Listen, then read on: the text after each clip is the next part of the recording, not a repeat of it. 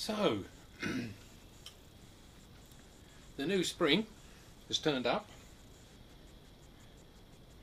Now this is the bit where you probably find it really funny as I try and get the spring out.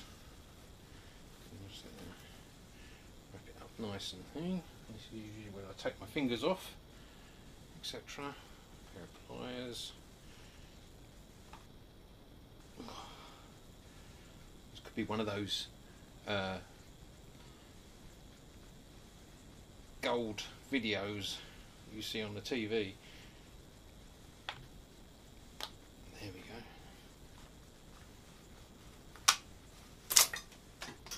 go. And there we have it. So, new spring, old spring. Let's see if we can get this kiddie in to the barrel. So I'm just going to stop the recording while I try and get that in that. Right, cool. It's on and we're ready to wind her up. So we don't have to, as this is a brand new spring, my best sources tell me I don't have to oil it or grease it because they're already pre-oiled and greased. This is a I've put in a stronger spring.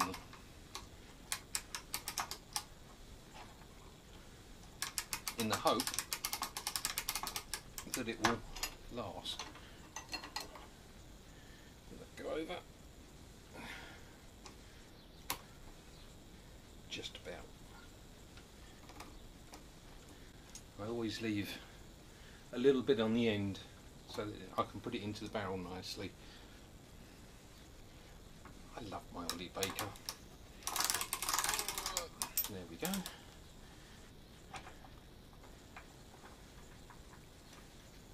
And she's in. Yeah. Lovely job. So now, make sure I get this the right way round. Let's see if that's done it.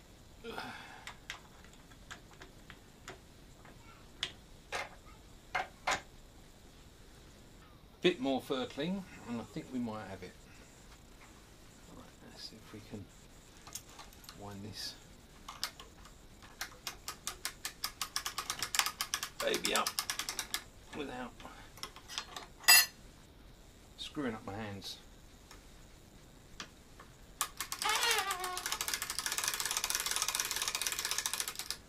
There we go.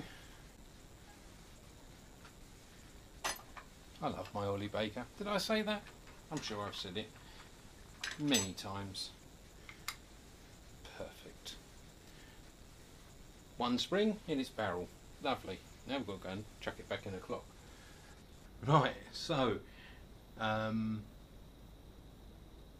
managed to get my workbench back, dining room table, because Lynn is, my wife is making scrubs for the nurses, so she's been using this as a cutting table, so I had to clear all my clock stuff away. But now we have spring in the barrel and we've got to get it back in here and the back plate back on. Okay, so we've got it back together again. It was a bit of a mission to get it all in, get all those wheels back in one place, but she's back together. So now next job for this is to cut some new click wheels for it. I replaced the one on that side for the strike, but these two click wheels were worn as well, and I thought I'd get away with them, but I didn't, so I'm going to cut new ones for that, and then it's just a question of working out how the chime mechanism, or setting the chime mechanism and strike mechanism back up again so that it chimes on the quarter of the hour. Got it all back together again. Spent about 2 or 3 hours setting up the chime on it. And if I just forward the chime a little bit, should be about the 3/4 mark.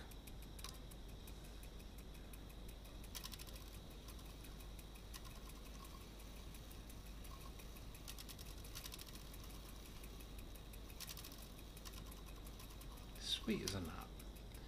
Now I'll just show you the front of it working. Just examine. Bring it up to the hour.